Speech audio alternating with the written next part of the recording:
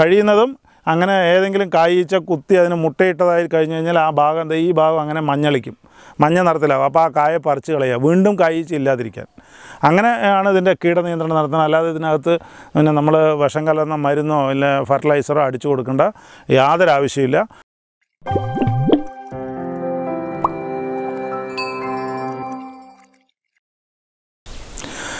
നമ്മളിപ്പോൾ പിന്നെ നോക്കാൻ പോകുന്നത് പടവലത്തിനെ കുറിച്ചാണ്. വീട്ടിലേക്ക് അത്യാവശ്യമുള്ളൊരു വെജിറ്റബിളാണ് അല്ലെങ്കിൽ പച്ചക്കറിയാണ് പടവലം.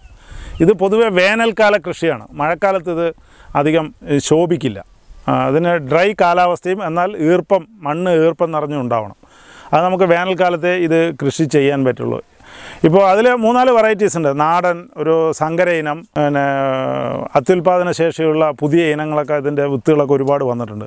എങ്കിലും ഏകദേശം നാടനാണ് നമ്മൾക്ക് അനുയോജ്യമായത്. നമ്മുടെ കാലാവസ്ഥയ്ക്ക്, പാലക്കാടൻ കാലാവസ്ഥയ്ക്ക് അല്ലെങ്കിൽ കേരളത്തിലെ കാലാവസ്ഥയ്ക്ക് അനുകൂലമായത് നാടനാണ്. ഇത് ബേബിയാണ്. മാക്സിമം ഈ പടവലമൊക്കെ വരുന്നത് തമിഴ്നാട്ടിൽ നിന്നാണ്. നമ്മൾ ഇത് പിന്നെ ഏകദേശം ഇത് 12 ചെടിയാണ് ഇതിലുള്ളത്. ഈ ഒരു ചെറിയ പന്തലുള്ളത് 12 ചെടി മാത്രമേ ഇതിനകത്തുള്ളൂ.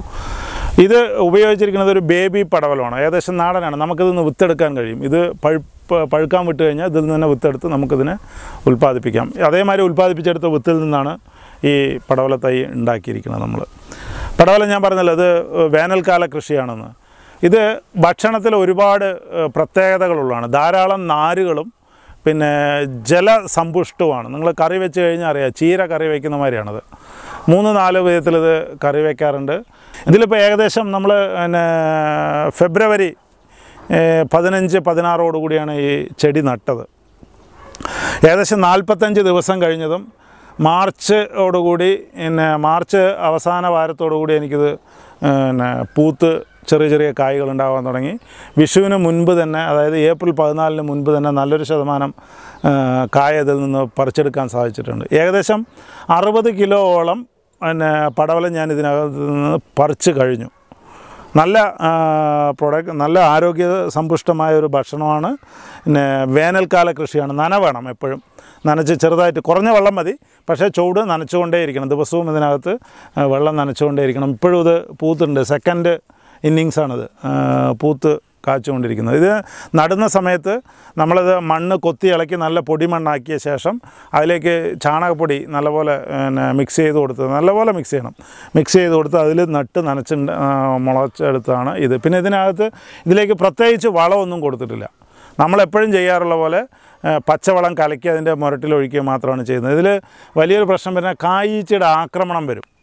അത് ചെറിയ പിഞ്ച് കുഞ്ഞായിരിക്കുമ്പോൾ തന്നെ ഇതിനകത്ത് അത് ആക്രമിച്ചാൽ മാത്രമേ അത് പിന്നെ കേടുവരുള്ളൂ. ഒരളവിന് വലുതായി കഴിഞ്ഞാൽ, അതായത് ഒരു 2 വിരലിൻ്റെ വണ്ണമായി കഴിഞ്ഞാൽ പിന്നെ കായീച്ചയുടെ ആക്രമണം ഇതിലുണ്ടാവില്ല. ഇതിൽ കായീച്ച ആക്രമണം ഉണ്ടായിട്ടുണ്ട്. കായീച്ചയുടെ ആക്രമണമാണ് ഇതിന് ഏറ്റവും വലിയത്. അതിന് കായീച്ച കെണി വയ്ക്കുക, ഫിഷ് അമിനോ ആസിഡ് പിന്നെ 1 ലിറ്റർ വെള്ളത്തിന് 3 ml വെച്ച് തെളിച്ചു കൊടുക്കുക ചെയ്ത് കഴിഞ്ഞാൽ അതിൻ്റെ സ്മെല്ലിന് ഈ കായീച്ച വരില്ല. അല്ലെങ്കിൽ കായീച്ചൻ്റെ ഒരു കെണി വെച്ച് കൊടുത്താലും കായീച്ച വരില്ല. കഴിയുന്നതും അങ്ങനെ ഏതെങ്കിലും കായ്ച്ച കുത്തി അതിന് മുട്ടയിട്ടതായി കഴിഞ്ഞ് കഴിഞ്ഞാൽ ആ ഭാഗം ഈ ഭാഗം അങ്ങനെ മഞ്ഞളിക്കും, മഞ്ഞ നിറത്തിലാവും. അപ്പോൾ ആ കായ പറിച്ച് കളയുക, വീണ്ടും കായ്ച്ച് ഇല്ലാതിരിക്കാൻ. അങ്ങനെയാണ് ഇതിൻ്റെ കീടനിയന്ത്രണം നടത്തുന്നത്. അല്ലാതെ ഇതിനകത്ത് പിന്നെ നമ്മൾ വിഷം കലർന്ന മരുന്നോ ഇല്ല ഫെർട്ടിലൈസറോ അടിച്ചു കൊടുക്കേണ്ട യാതൊരു ആവശ്യമില്ല. ഇത് നമുക്ക് വീട്ടിൽ ചെയ്യാവുന്നതാണ്. ചെറിയ സ്ഥലം മതി. ഇതും പിന്നെ ഗ്രോ ബാഗിൽ നടാവുന്നതാണ്. ഒരു വിത്ത് മാത്രം ഗ്രോ ബാഗിൽ ഇട്ടിട്ട് ചെറിയൊരു പന്തലിട്ട് കൊടുത്താൽ മതി. ഒരു 3 അടി 4 അടി ലെവലിൽ പന്തൽ, ചെറിയൊരു 4 കാല് വെച്ചിട്ട് പന്തലിട്ട് കൊടുത്തു കഴിഞ്ഞാൽ അതിലേക്കിത് പടർന്ന് കയറിക്കോളും. ഒരു വീട്ടാവശ്യത്തിനുള്ള സാധനം കായ്ക്കും. ഏകദേശം 7 മാസത്തോളം നമുക്കിത് കൃഷി ചെയ്തെടുക്കാവുന്നതാണ്. 7 മാസം എന്ന് ഞാൻ ഉദ്ദേശിക്കുന്നത് നമ്മളുടെ അവിടെ അതികഠിനമായ വർഷകാലം എന്ന് പറയുന്നത് 3 മാസമാണ്. ഈ ഇടവപ്പാതി മുതൽ തൊട്ട് ഏകദേശം ജൂൺ പാതി മുതൽ തൊട്ട് അങ്ങോട്ട് ഒരു 3 മാസത്തിലേക്കാണ് കഠിന മഴ. ആ മഴയിൽ ഇത് കൃഷി ചെയ്യാൻ പറ്റില്ല. ബാക്കിയുള്ള സമയത്ത് നമുക്കിത് ചെയ്യാം. പക്ഷേ നീർവാർച്ച ഉണ്ടാകണം. വെള്ളം പിന്നെ വടിഞ്ഞു പോകണം. ഒരിക്കലും വെള്ളം കെട്ടി നിൽക്കരുത്. കെട്ടി നിന്നാൽ ചെടി പോവും. വീട്ടാവശ്യത്തിന് നമുക്ക് പിന്നെ ഗ്രോ ബാഗിലും മറ്റുമൊക്കെ ഇത് കൃഷി ചെയ്യുന്നതാണ്. എന്തായാലും പടവലം പരീക്ഷിച്ച് നോക്കുക.